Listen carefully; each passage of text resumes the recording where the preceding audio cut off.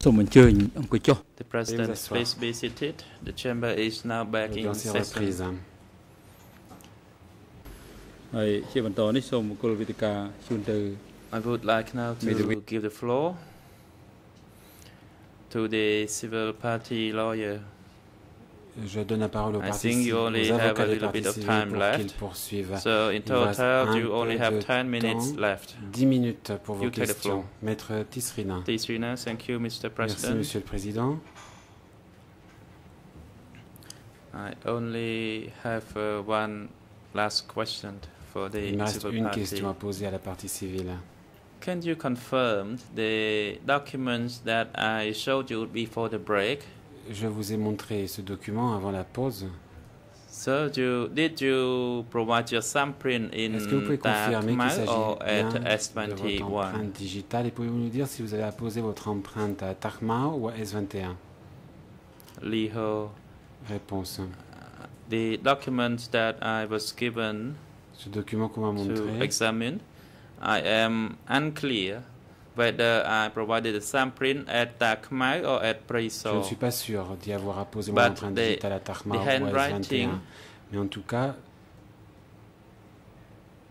the handwriting actually was the handwriting either at Takma or at Preso. I cannot confirm clearly at which location. ce texte a été écrit soit à Takma soit à S21. You said the document was Question, produced vous avez dit either que at Takma or ce at document a été Preso. rédigé Is soit this à correct? Takma soit à S21. Est-ce bien juste?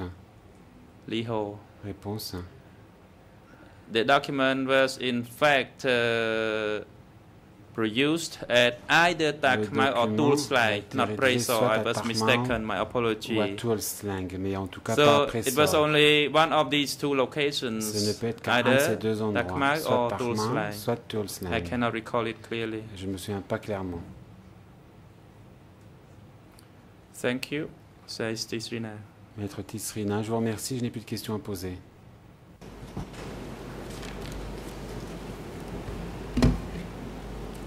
Monsieur le Président, si je peux poser quelques questions. Bonjour, Monsieur Lihor. Je sais que cette période a été pour vous extrêmement pénible et que vous avez gardé des séquelles morales extrêmement importantes. Mais malgré tout, je voudrais vous poser quelques questions si vous vous rappelez. Lorsque vous êtes arrivé à S21, est-ce que vous avez été photographié?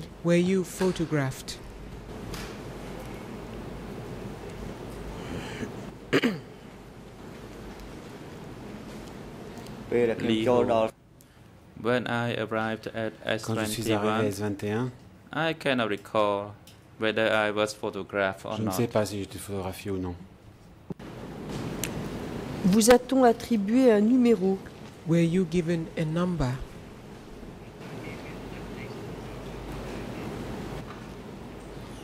Liho. Can you please refresh Pouvez-vous your répéter la question? question, s'il vous plaît? Vous a-t-on attribué un numéro pour vous dénommer à la place de votre nom? That is in replacement of your name. Liho. No, I was not. Non, il n'y a pas eu de numéro. Les autres prisonniers Miss qui Jacker. étaient enchaînés avec vous, comment étaient-ils How vêtus? were the other prisoners chained with you dressed?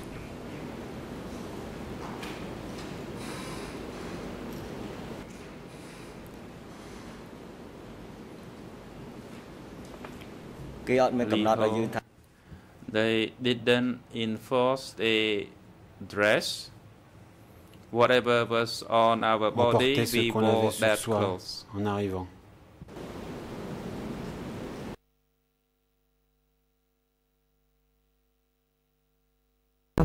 Excuse-moi. Vous avez indiqué Miss que les Jacker, prisonniers qui you étaient avec vous stated étaient en that mauvaise the santé, prisoners que with certains you étaient malades, were que in certains ne poor pouvaient health, pas se déplacer. some were Est-ce ill qu'ils and some avaient could des not soins move. médicaux? Did they receive medical attention?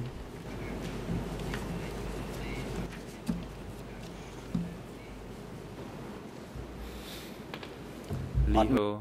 No, Non, there was no treatment. il n'y avait aucun soin. from the chairman of the detention center. De la part du personnel du centre.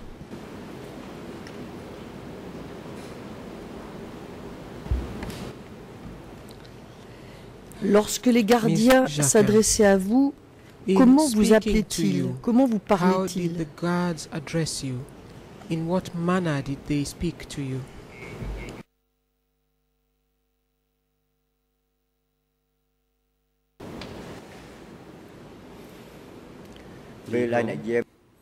When the guard spoke to me, they spoke to me in a manner that they were afraid. And when it was quiet, they told me ils avaient l'air effrayés et quand il a fait at 11 or 12 o'clock at night, I would throw some medicine to you. Il me disait, je vais te jeter quelques médicaments, mais ne dis rien à personne et ne dis pas que je te connais. That guard was afraid. Ce garde-là, il avait peur.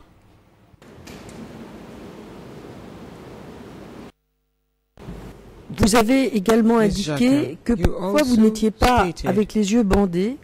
Est-ce que vous avez pu voir les personnes qui vous ont fait les interrogatoires? Were you able to see the people who interrogated you?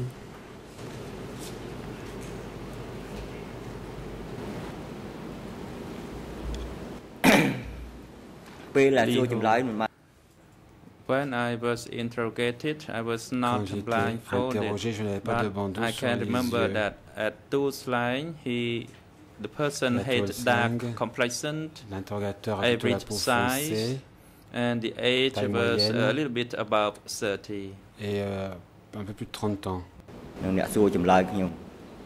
This is the description of my interrogator. C'est à cela que ressemblait mon interrogateur.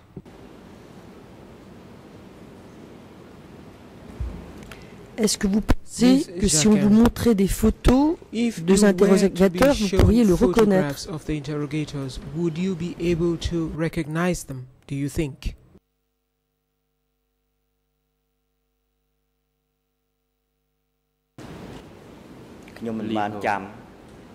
I cannot remember. It's been so many years already. Ça fait tellement d'années. Je vous remercie. Je n'ai pas d'autres questions à vous poser. The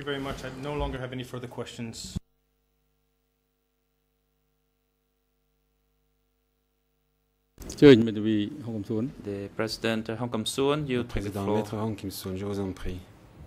Thank you, Mr. President. Says Hong Kim-soon. I only have one question to ask. Dit Maître Hong Kim-soon, je n'ai qu'une question à poser. Monsieur Lee Ho. Just then, I heard what you said to the chamber that your head was injured. Vous aviez été blessé à la tête. Did it happen at the psychiatric hospital in Dak Mau, or did it happen in Toulouse Line? Ça s'est passé à Toulouse Line.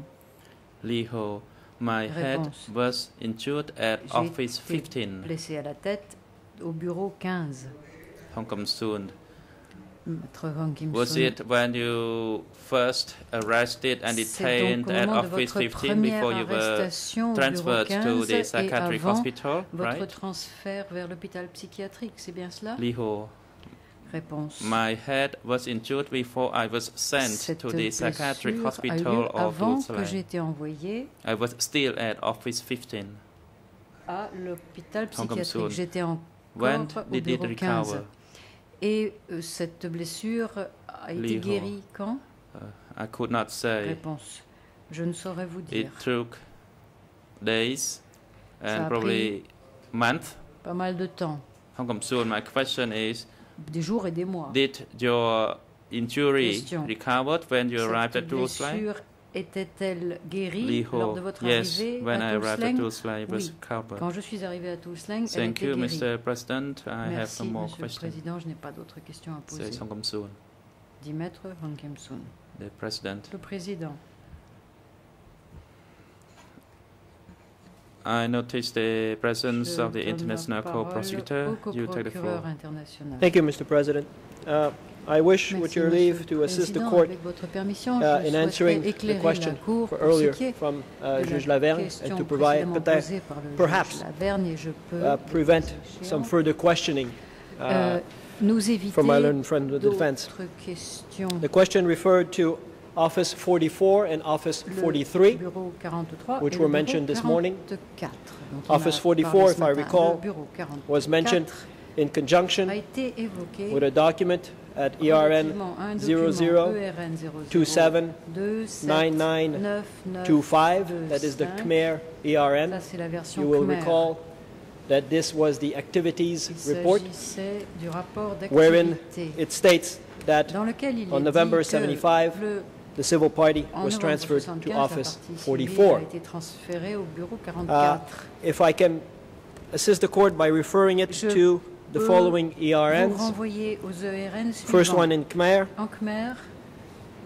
00145 548 200 145 556. The English equivalent being 001 467 761. And finally, the French version of the same document can be found at ERN 001 477 13 to 001 47715. This is a statement taken by the Office of the Co-Prosecutors in 2006, which is part of the case file, which is a statement of an individual who states that he was a guard at Takmao, which was known as Office 44. Further, if I may, refer the court to ERN 000 81 277 2000 81 488. This is an English ERN. This is extract from the book entitled The Khmer Rouge Division 703, wherein it states that Office 44 was indeed part of Division 703 and was the Takmao Hospital, as well as stating or describing Office 43 as being located west of Wat Lanka in Phnom Penh, describing it as a re-education office. I'm grateful, my learned friend from Civil Party Group 2, for the initial reference to the D number. Hope this was helpful. J'espère que ces renseignements vous seront utiles.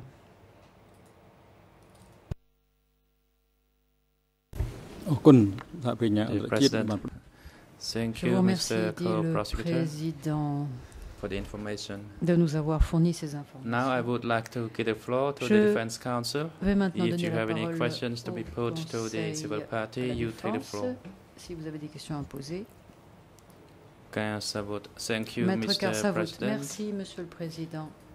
Your Honors, Mesdames et Messieurs les juges, I would like to get the President's permission that I do not want to ask the question to this person. However, I would like to make some observations with the President's leave. Avec votre permission. The President, go ahead. Allez-y, dit le Président. Carsavout. Maître Carsavout. My observations are as follows. Voici mes observations. At S21, Mr. Lee Ho stated that he was not photographed and there was no number given to him. However, all the witnesses until today, except Mr. Lee Ho, all were photographed and were given a number, an ID number. This is my first observation. Tisrina, Mr. President. Maître Tissina, Monsieur le Président, apology for interruption. M'excuse d'interrompre. I would like to state that my client said that he cannot recall. Préciser que mon client a dit qu'il ne se souvient pas d'avoir été photographié et immatriculé. Cela ne veut pas dire qu'il n'ait pas été photographié. Il a dit ne pas se souvenir. The President, please continue. Veuillez poursuivre. I noticed again the presence of the co-prosecutor. Le co-procureur a la parole. I apologize to my learned friend. I would ask directions from the chamber. Je souhaite demander les instructions de la Cour. Est-il during the course of a witness or civil party's testimony, le témoignage d'une partie civile ou d'un témoin qui whereas se trouve there dans is la several salle, other witnesses waiting to be heard, if it is appropriate for the court to entertain pleadings que la Cour accepte les plaidoyers de qui que ce soit sur quelque sujet que ce soit.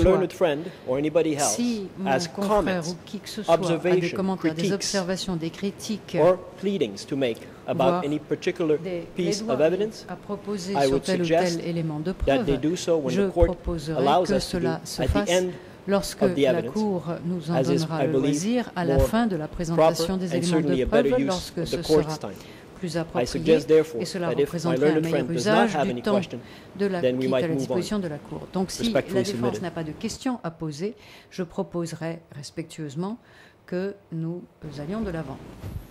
The President, thank you very much for your observation. So we would like to move to our normal proceedings. The accused, would you like to make any comments concerning the testimony given by civil party Lee Ho? De Monsieur Lee Ho.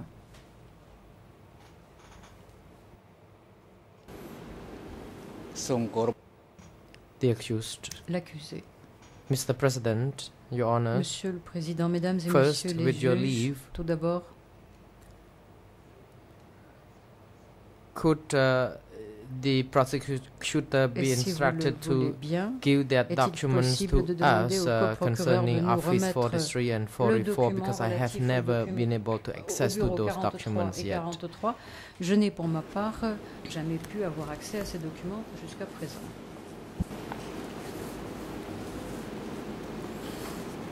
Next, I would like to give some description regarding a brief comment on the documents taken from S21 and what documents they are. The first document with ERN 00279915. This document is the notes of UNPEC group, the chief of the Tuol Sleng committee at the outset. They said E4 in Latin and Khmer, E4T, steel melting office. And this is the notation of UNPEC. And the document we received at S21 from Office 15 includes first, Comrade Eho entered Office 15 and he left Office 15 to the iron melting office, and then he was arrested by Comrade Soon, the chief of their office. Soong, after making an arrest, wrote a letter in 1975 to send Comrade Eho to Office 15 to send back. So the content of which was read out by the greffier with the order of the President already.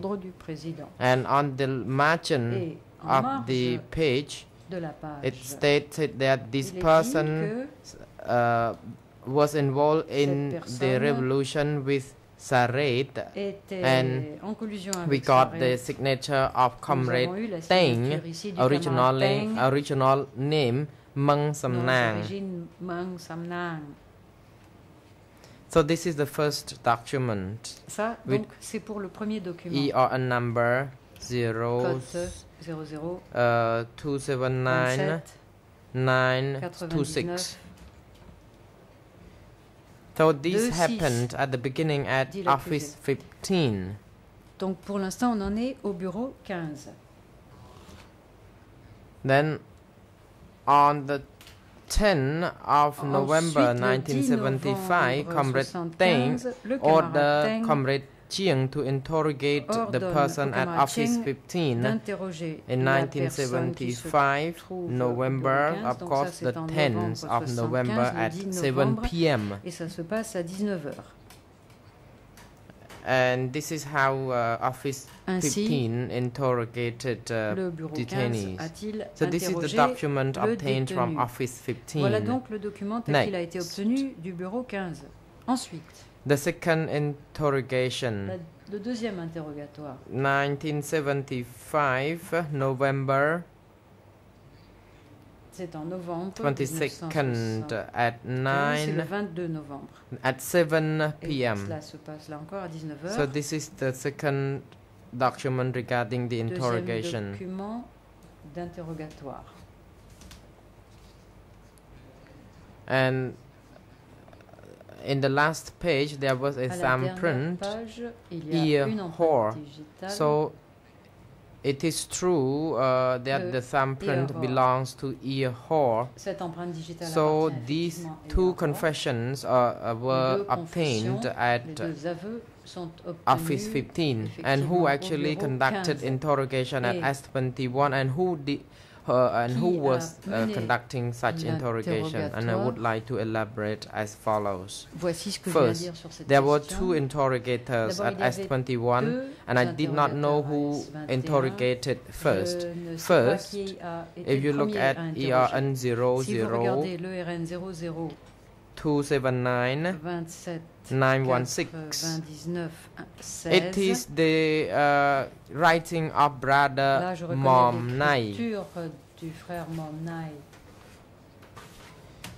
So he ended his writing on the 11th of that year, and then he did not write anything else, and then he started to annotate and said that the person should be jailed. So this writing belongs to Mom Nai, Brother Mom Nai, but I cannot really conclude whether the writing, the whole content of the writing belonged to anyone. But I could also remember that when the person annotation with the release belongs to Comrade Hoare, and whether the release is a fabricated one or not, I will tell further to the court. According to the writing concerning the interrogation of E. Hoare, je vais reprendre cela tout à l'heure, mais pour ce qui est de l'interrogatoire de Lee Hoare, with ERN number 00279918 00279918 to ERN 0027996, sorry, 26 to once again 002799925. Pardon, 25. It was the writing of another interrogator named Comrade Ha. He was young. He was about 23 years old, while Mom Nai, Brother Mom Nai, was 40 years old. He was 10 years older than me. He is a tall man. Comrade Nak was a youth, and he was young and handsome. So these were the documents from S21. And the other document belonged to the application, civil party application of Brother Lee Ho, and after having reviewed all the documents from S21, I would like to tell the President that I believe solely that, entirely that, and I also would like to express my sentiment, deep sentiment, and share the suffering Mr. Lee Ho had suffered during that regime, that he was beaten on the head and that the scar should leave. The scar is there. And I believe that he was tortured. And I would like to also state further that, according to these documents, Comrade Lee Ho already died. So these documents prove that he died. And also in the smash list of S21 prepared by the co-prosecutors, containing about 300 pages, the name of this person in page 59,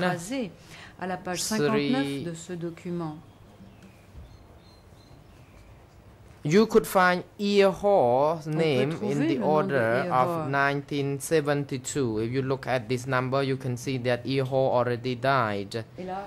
So this document about the release, I think it is in the framework that I already said earlier, that NAD fabricated the release as a tactic to release 62 people, including this person. And you can find this document in D57 Annex 3. And in the list of Brother Mom Nai's note, there were 14 people of detainees that he would release. And I could even read his number 000779296. Correction. And with ERN 000778, there were 8 people. So altogether there were 9 people in the list, and including the other documents with E5/2.8, altogether there were 11 people, including this person. Then they will fail. So they appear in the fake list of release to be produced on the 8th of March 1976.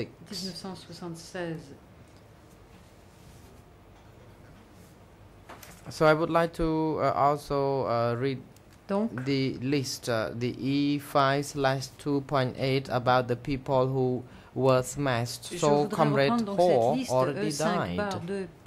Et dans cette liste, on voit que Lee Ho est décédé. Number 2, in order to prove that pour prouver my conclusion is correct, I would like to give you my observation. First, if you look at the writing, I believe that the writing in these civil party applications of Lee Ho were written by Lee Ho himself, including the document 00279-954. 279-959. This is a set of documents.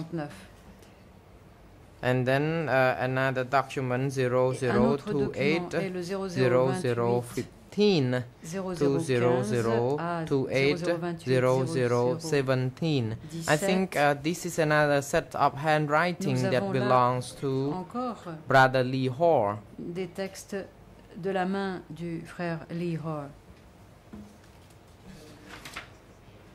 If we compare the handwriting in document 00279-927,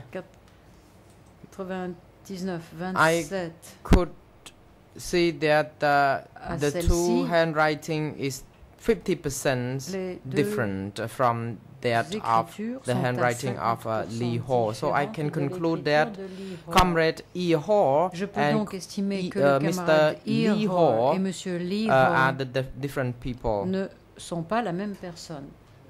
So having analyzed on the confession obtained by Comrade Cheer in 1975, he said that he was 21-year-old back then. So in 1975, extracted by 21, so E.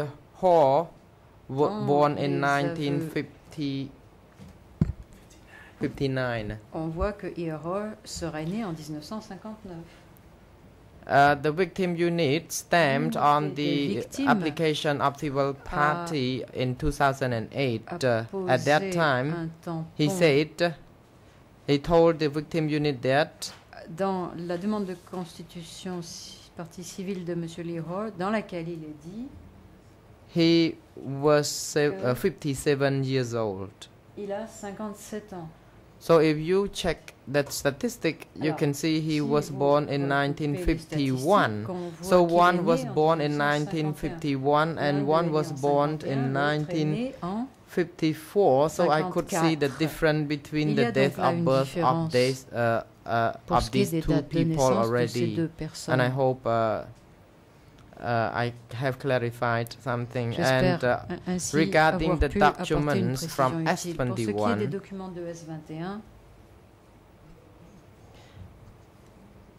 Lee Ho did not frankly tell the court about how this document was included in his application, why he was startled.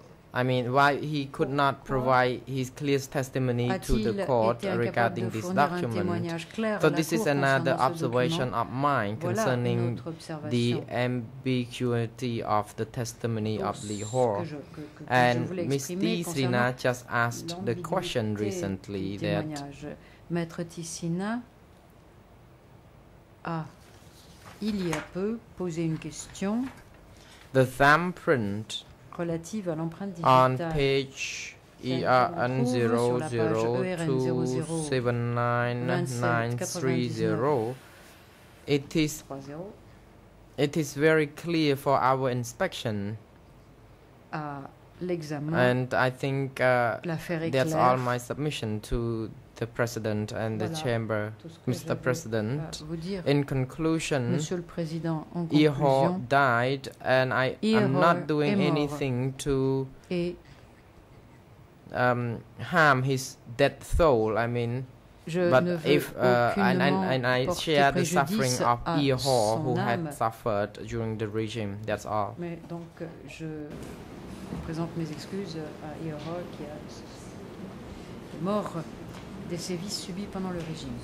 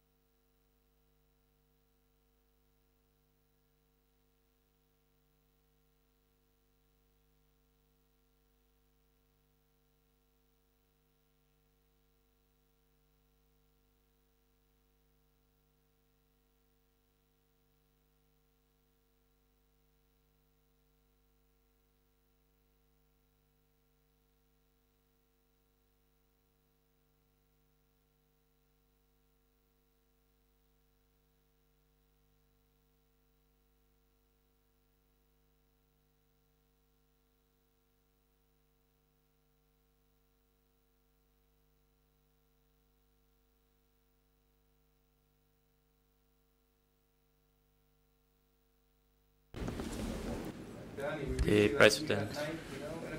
The Defense Council actually requested for his observation on the testimony of the civil party Liho without putting any questions to him. Sans pour autant poser de questions à l'intéressé. That request was objected by the co-prosecutors on the proceedings. The co-prosecutor made an observation that it should be done toward the end of the hearing during the final submission. Après la fin After the discussion, the chamber finds that vient de conférer et nous concluons what was raised by the co-prosecutor has merit. Que so the defense counsel is not allowed to make your observation on the testimony of this civil party. If you have questions, of course you can ask him. If not, then the chamber would continue the proceeding.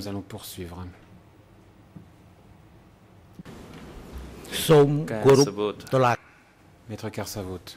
Your Honors, Monsieur le Président, Mesdames, Messieurs les juges, I only wanted to suggest to the chamber that I do not need to je voulais simplement suggérer à la Chambre qu'il n'était pas nécessaire de poser des questions I only would like to make my observation. If I am not allowed, then I would opt to ask questions based on the time allocation for the Defense Council. And if I do not put questions, then my International Defense Council would put her question to the civil party.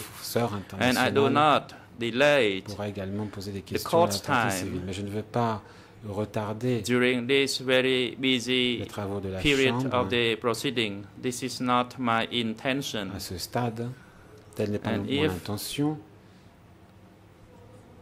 I am only allowed to put question. Of course, then I will proceed with my questions. Si je n'ai d'autre choix que de poser des questions, je vais naturellement poser des questions à la partie civile. Observation le Président. Was objected by the co-prosecutor, and the chamber takes the view that the objection raised by the co-prosecutor is valid. And whether you have the questions or not, it is your right within your time allocation. And if you have the questions, it starts from the time from now. Et je vous invite donc à les poser maintenant.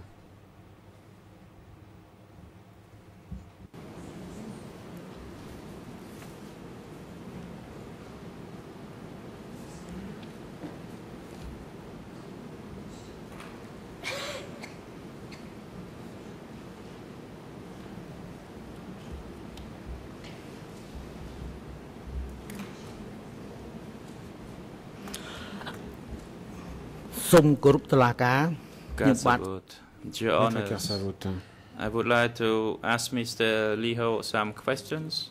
Monsieur le Président, je voudrais poser quelques questions à Monsieur Liho. On the 10th of November, le 10 novembre 1975, where were you? Où étiez-vous?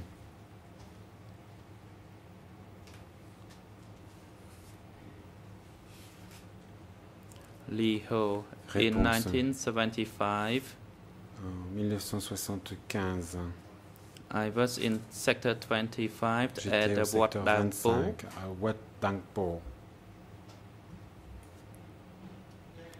Karsavut. Question.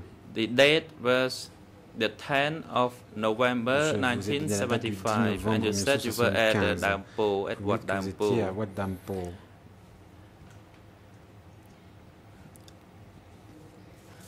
In this document, on the 10th of November 1975, en regard de la date du 10 novembre 75, with the EAN 00279929, Page that on the 10th of November 75, when Anka assigned me to work on the water wheel. So that day, Anka assigned you to work on the water wheel. How come now you said you were at Dampo? Can you verify? Lee Ho, I cannot recall clearly because it was still within 1975 and I was also at Dampo and I was also assigned to work on the water wheel. And I cannot recall the exact dates. Et je ne me souviens pas des dates exactes.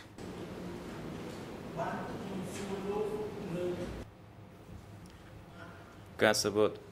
The reason I ask you for the 10th of November 1975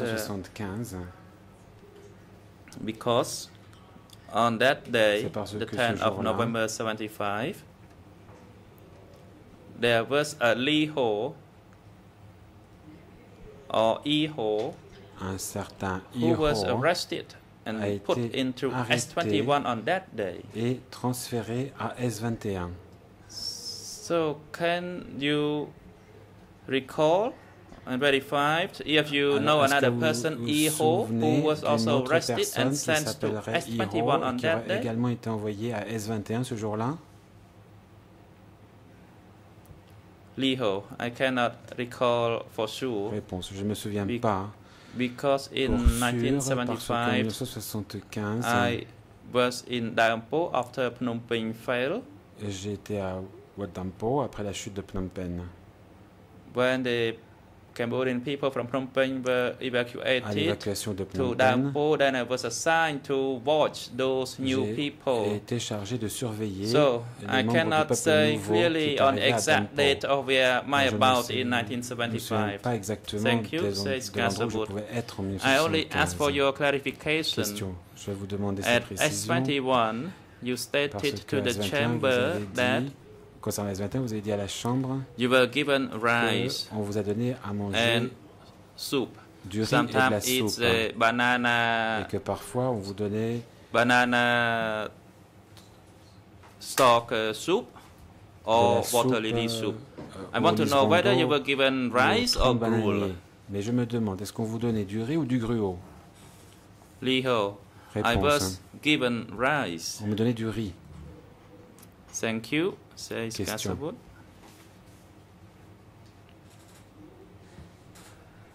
You stated to the chamber this morning that the shackles that you were in was even in a row with other 10 to 15 inmates. Is that correct? Avec d'autres détenus que vous formiez une rangée de 10 ou 15 personnes. C'est exact. Réponse, oui. Kasabut. Question. Previous witnesses said the shackle could only hold up to 10 inmates. This is the reason why I asked you this question. C'est pour cette raison que je vous pose la question. Thank you, Mr. President. I no longer have questions for this civil party. À la partie civile. The President, the International Defense Council, you take the floor. Maître Canizares, je vous en prie. Oui, Monsieur le Président, j'aurais quelques questions à poser à la partie civile.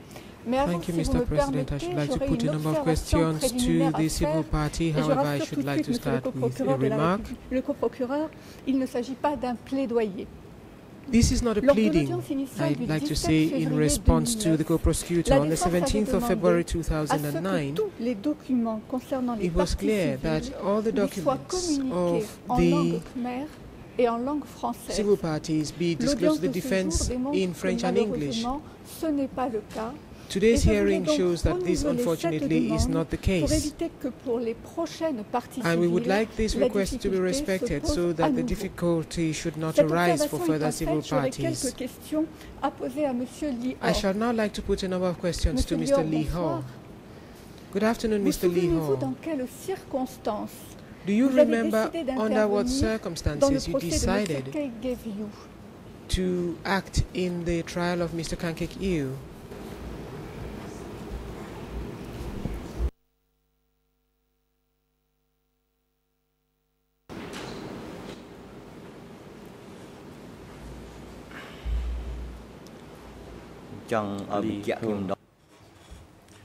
Could you rephrase your question? What is the purpose of your votre question? Je n'ai pas bien compris. Je vous demande, monsieur, si vous vous rappelez dans quelles conditions vous avez décidé d'intervenir dans le présent procès.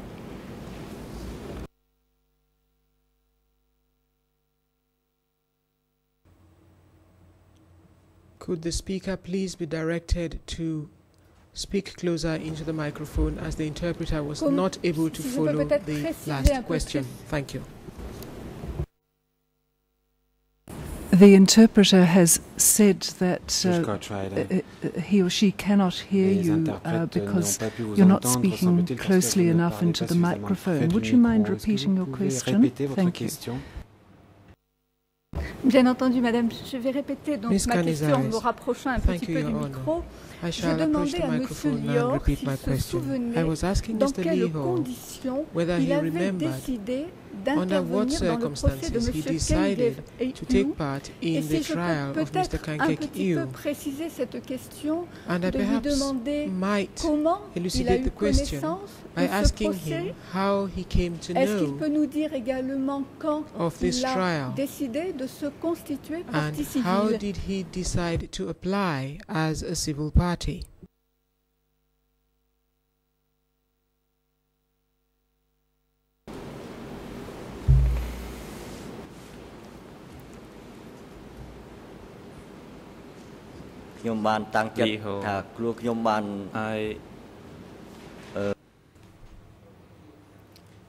Because I suffered during the regime étant donné ce que j'ai souffert sous le régime 3 years, 8 months, pendant les 3 ans, 8 mois, 20 jours,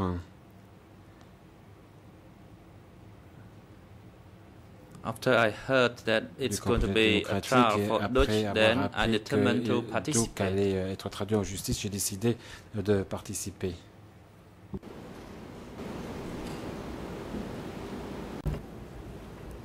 Vous nous avez indiqué ce matin avoir rencontré un représentant du DCCAM. L'autre jour, avez-vous précisé. Et là, je fais référence à un élément du dossier, document pour la Cour E2, barre de fraction 61, barre de fraction 1, K. H00279934 jusqu'à 00279935. Il ressort de ce document que DCCAM a communiqué votre demande de constitution de partie civile à l'unité des victimes le 1er septembre 2008. Unit on the 1st of September 2008. Au moins depuis le 1er septembre 2008, which means that from the 1st of September 2008, you have been in contact with DCCAM at the very least. Can you confirm that for me, please?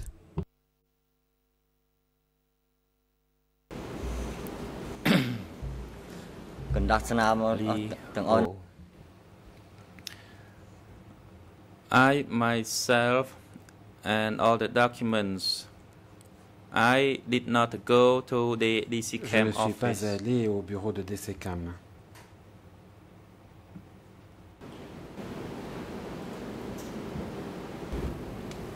Vous n'êtes peut-être, monsieur, pas allé au bureau de DCCAM, mais je pense que vous avez rencontré un représentant de cette organisation. Éventuellement, pourriez-vous nous dire approximativement à quelle période, pour la première fois, cette rencontre a eu lieu? You had this meeting for the first time.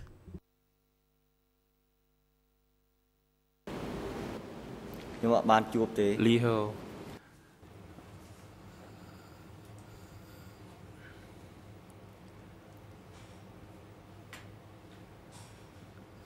I only met people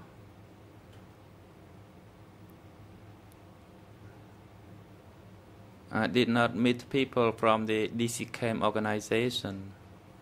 J'ai rencontré des gens, mais pas des représentants de DCCAM.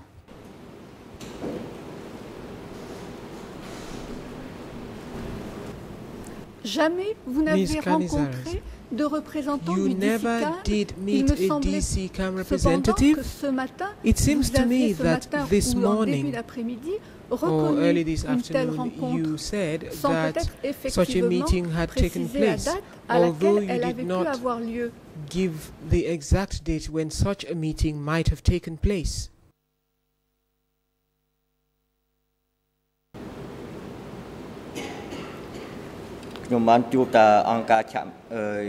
Liho.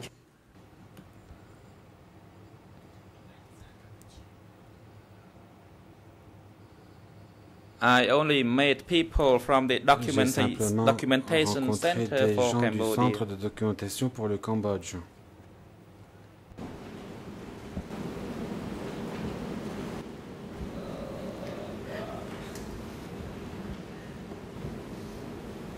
Oui, effectivement. Alors peut-être j'ai employé le terme que vous ne compreniez pas, monsieur, puisque je vous parle bien, tout comme vous, du centre de documentation pour le Cambodge. Donc nous parlons bien de la même organisation.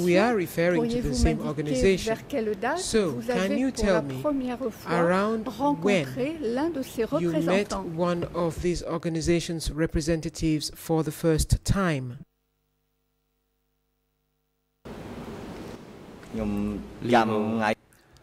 I cannot recall the date. Je ne me souviens pas de la date.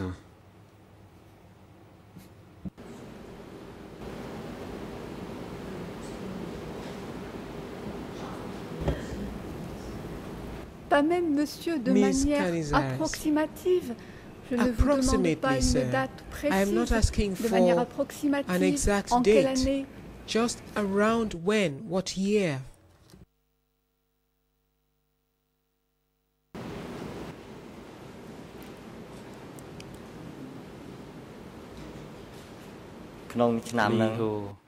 It was within this year. C'était cette année-ci. A few months back. Il y a quelques mois. It was within this year. It was after the New Year. C'était après le Nouvel An. Autre question.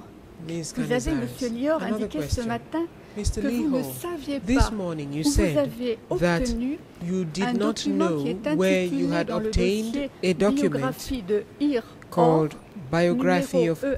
Liho, ERN 0027799152003. That is Peut-on imaginer que ce soit l'un des représentants du centre de documentation pour le Cambodge qui vous ait montré ce document? Who showed you this document?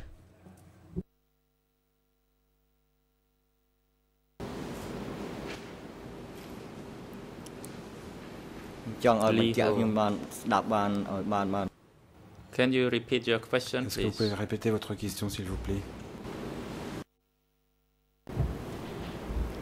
Vous avez, monsieur, ce matin indiqué que vous ne saviez pas où avait été obtenu un document qui est intitulé Biographie de Ir Hor. Je me pose la question de savoir si éventuellement on ne peut pas penser que ce soit un représentant du centre de documentation du Cambodge qui provided to you by a representative of the Documentation Center of Cambodia.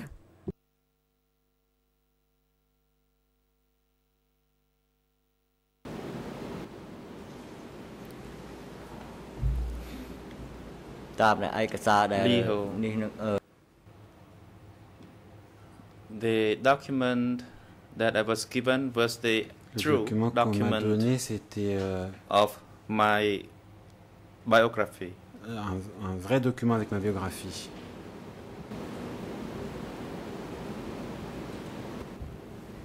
Et justement, qui vous a donné ce document, monsieur, s'il vous plaît? Who gave you this document exactly?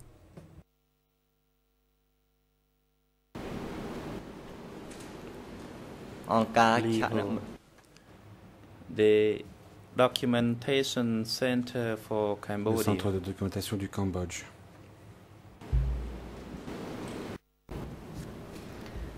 La personne qui vous a donné ce document vous a-t-elle à ce moment-là dit quelque chose de particulier? Say anything when he or she gave you the document? If so, what did this person say?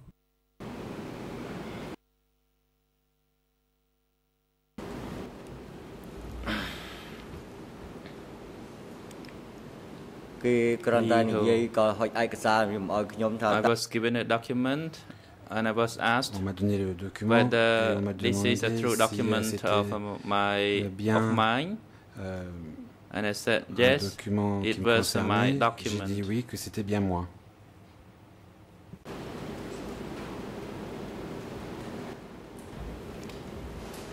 Je vous remercie, monsieur. Je n'ai plus, monsieur le Président, madame, messieurs de la Cour, d'autres questions à poser à la partie civile.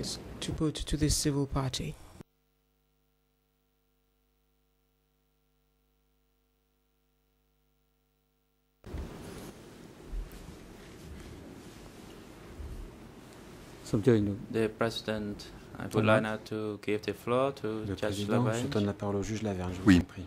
Monsieur le Président, il me semble qu'après les explications fournies par l'accusé, on a de nouveaux éléments sur lesquels il me paraîtrait important de pouvoir revenir, puisque, si j'ai bien compris ce qu'a dit l'accusé, il reconnaît que les documents versés à l'appui de la demande de constitution de partie civile sont bien des documents qui proviennent de S21.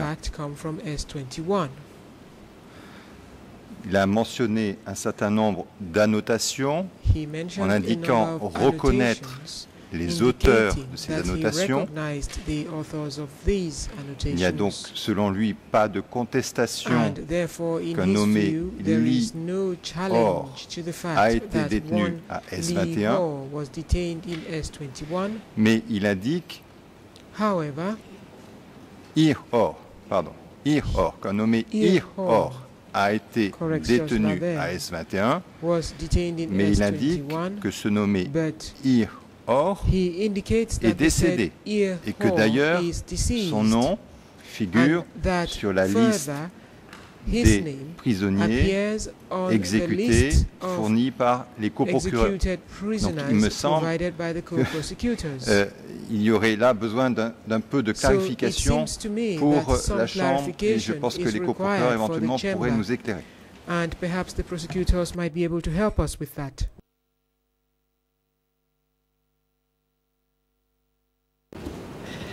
Merci, Monsieur le juge. Mr. Pitti, thank you, Your Honor. C'est une situation un peu particulière d'entrer dans un débat avec un accusé qui vous réfère à des documents. To have an accused who refers you to documents. Je vais laisser mon confrère de la partie civile peut-être de façon plus apte répondre en partie à votre question. Et je vous indiquerai cependant que au niveau de la traduction de l'intervention de l'accusé, les références ont été, en anglais, n'ont pas été claires, alors je ne suis pas en mesure moi-même d'évaluer les interventions de l'accusé. Mais je vous inviterai à demander à mon confrère qui représente la partie civile de répondre. Peut-être qu'effectivement l'accusé pourrait redonner les références auxquelles dont il était fait état tout à l'heure dans son intervention.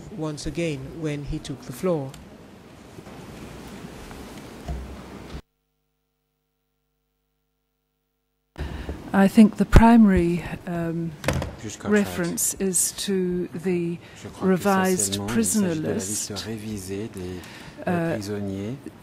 0032 96 81.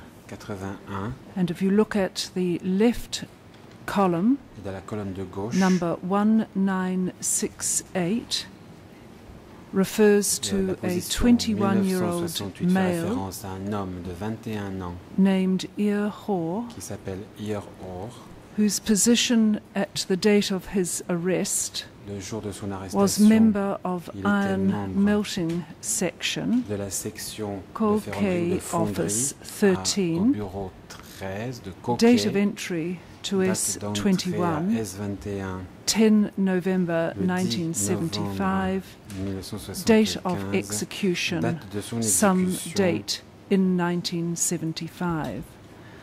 And if I may, Mr. President, I would like to follow up on Judge Levain's request for clarification and ask the civil party lawyers if they accept that this is an accurate entry connected to the documentation that we have been trying to clarify for most of the day, and which the accused acknowledges was documentation from S21 with authors, among others, Mam Ngai and Ho. Do you accept that that is the position, Mr. Werner? Yes, concerning the what the accused said, that I think maybe can clarify it, because indeed in English it was not completely clear, but that was my understanding now. Whether or not the person on the list you just referred, if we do accept or not that these are civil party, I cannot answer that now, and we would need to show that list to him. But I can otherwise confirm, and that was our position, that indeed this list was from the ERN 279916 was from Tuol Sleng, and you will have noticed that when I asked the question I asked Chan was indeed the person the accused referred to, Mam Ngai. C'est l'interrogateur de la partie civile, à savoir Mam Ngai.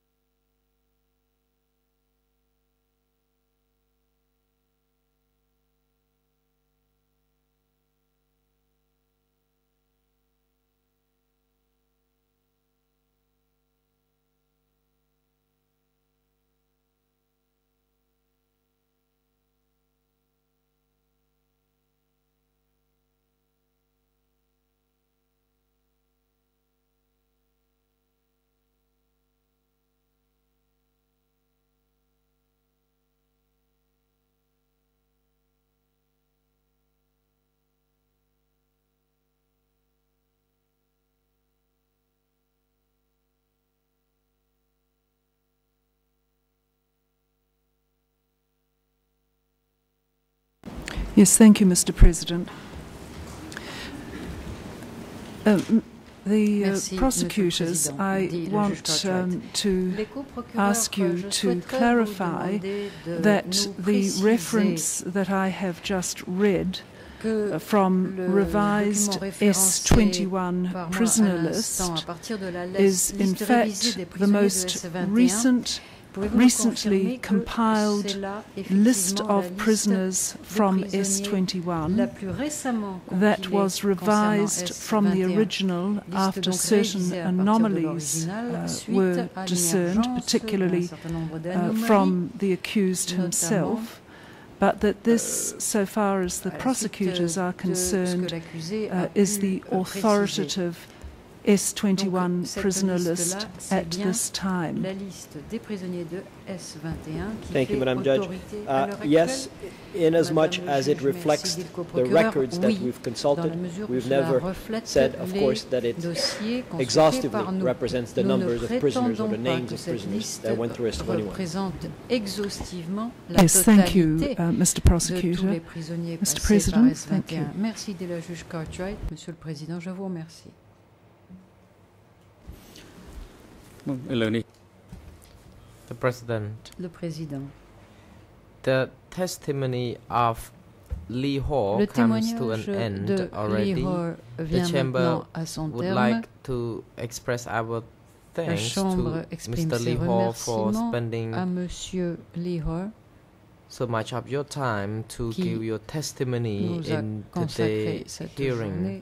And the Chamber notes also very well that it is very difficult for you to testify before the court and to respond to some difficult questions from the parties, and we really appreciate your kindness in providing this testimony. And the Chamber will adjourn now and resume our session tomorrow at 9 a.m. Parties to the proceeding are invited to come to the court tomorrow by then.